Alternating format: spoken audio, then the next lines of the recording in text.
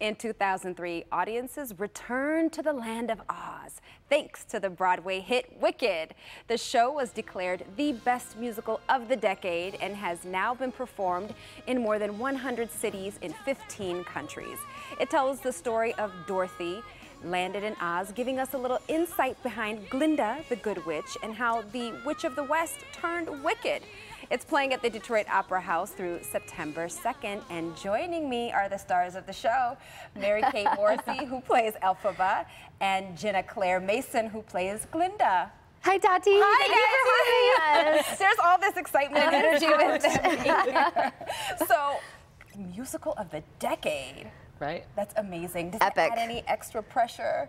Oh, well, it's really cool. I feel like we're, in school we study musical theater history, and it's fun to feel now like we're part of creating musical theater history, with such an epic show. Absolutely. Yeah, absolutely. I second that 100%. Okay.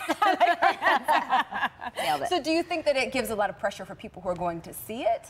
Or just like people are open and they love it and they're excited? Yeah, I think that generally speaking, the audiences here, especially in Detroit, have been so fun and really fun, responsive, and I never feel like, I never want an audience to feel pressure for seeing a show ever. It should just be really fun and just enjoy it. Yeah, enjoy it. The second you hear the downbeat of the orchestration in the show, we hear people I'm like up in the bubble. I hear people in the audience like, it's like that hasn't even started yet, and it seems like they're really enjoying it. I love it.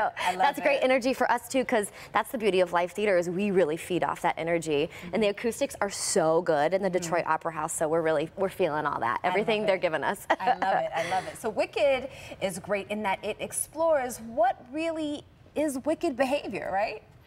Sure, and I think more than it explores the label of wicked, or like maybe a negative label, and like what happens underneath that, and things are not always what they seem, and a lot of times people are going on their own journey and living their own trials, and hopefully what I think people take away from it right now is seeing through someone else's eyes, like the other, or the person of color, or the person who is especially in America, where the political climate is kind of tense, and hopefully you can look at it and see, oh, we all share like this common human thing, right. Like we all share being an underdog, we all share these things, and I think that that's what makes Wicked so successful too, is that people can see themselves in the role, and when Elphaba flies up, they can feel themselves like flying too, like, Gives people something to really connect to. Yeah. Yeah, and now we also see the origin stories of a lot of the classic Wizard of Oz characters, which is cool. Yes. I think that's really fun for people who love the Wizard of Oz like I did growing up. There's definitely humor and a foundation that's built upon with the Wizard of Oz. Or if you've never seen the Wizard of Oz, it's still such an enjoyable show. Yes, it never gets old. But there's almost like inside secrets if you are intimately familiar with, secret jokes. Yeah, I love it. I love it. So, now I definitely have to see this show. So when you look at the musical's impact on pop culture, how do you feel like it ranks amongst like the others, like Hamilton and Rent and Phantom of the Opera? How does it fit into that mix? Not asking like what's better or worse, but like how does it feel?